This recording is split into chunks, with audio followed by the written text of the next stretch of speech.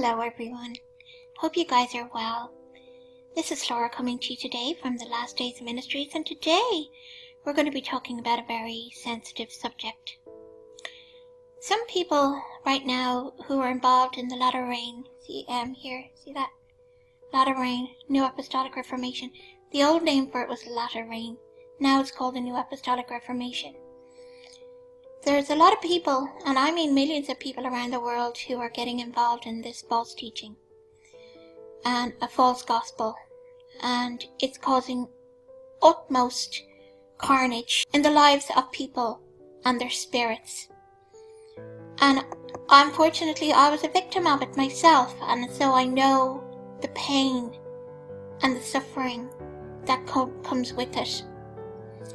Now, I just want to say this from the very get-go.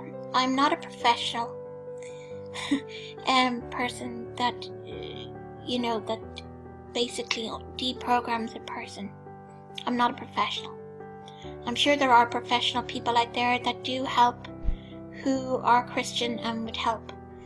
But I can speak from my own experience in the sense that when you're in the New Apostolic Reformation, they fill your mind with demons,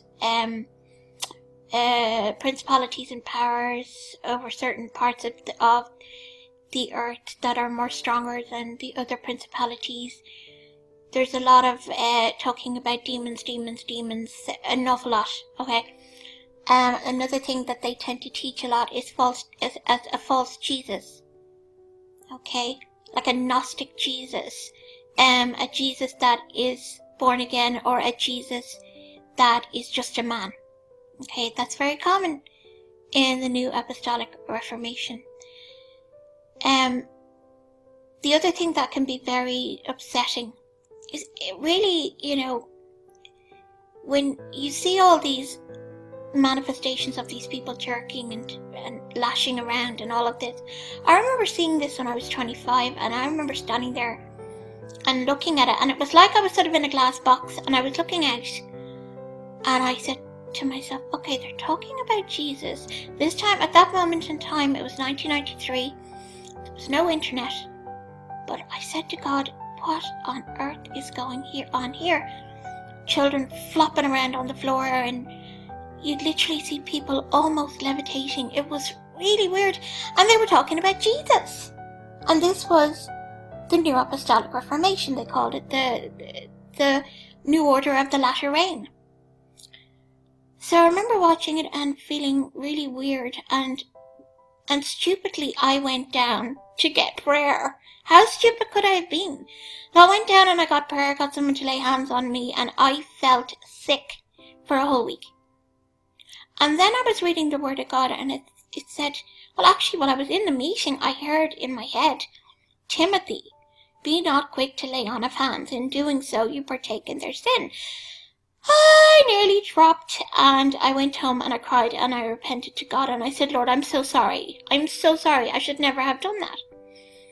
But when I came out of the whole thing of the New Apostolic Reformation, before all the flipping and flopping around, because it was around since then, except that it was all about signs and wonders. But when I came out of it, my mindset was that there was a demon under every rock, and that basically that the demons, they said that Jesus was more powerful, but it seemed to me that there was more talking about demons and signs and wonders and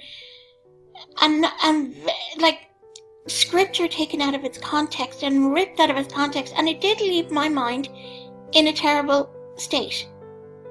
But what happened was, I started going to this other church. I went to them and I said, look, I need prayer. Right? So they prayed for me, because when you see, the thing is, when you're totally fixated on the demon of this and they talk about the principalities, maybe over China is more powerful, or, if you're continually thinking about this, some of that stuff is going to manifest. Okay? Okay, so I just wanted to share that I know what it's like, and I know the concern. But I wanted to show you something for those of you who are coming out of this movement and are confused and scared and everything, okay? I want you to know that Jesus is with you really strong. If you're a part of the remnant, he's holding you really tight right now. Okay, and he always does anyway, but let's look at this book that I got. Guys, this is an excellent reference for people who have been spiritually abused. It's called The Subtle Power of Spiritual Abuse, and that's what you're coming out of. Remember, if you've been, like brainwashed like that, you're coming out of spiritual abuse, recognizing and escaping spiritual manipulation and false spiritual authority within the church. Now I found this book just literally lifesaver for me. When I read it, this was written in 1991. It was 1991. We had nothing. This was a breakthrough book. And I would advise you to get it, whether it's on Kindle or paperback or whatever you want to get it on. But it's one of those books, go-to books that will help you understand what you've been through and to work it through.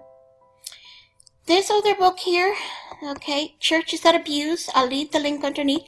This is a free book, and it describes the kind of authoritarian type of spiritual manipulation that people basically live. And my ex-church is in this particular book. And that was in 1991. Or no, hold on, let me think. I can't remember. Yeah, it was sorry guys. It was 1992, because I was over in America and they gave me this book. And I just about nearly fell over when I read it.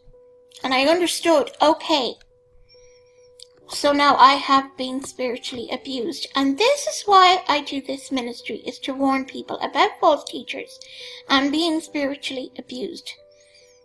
So I just wanted to point this information out to you. So you guys, whoever it is, no matter who you are, you can go and get this information. The next thing you do is, once you've come with the basics of the Christian faith, then what you do is you keep reading the Word of God, and God, with the Holy Spirit, will teach you all things.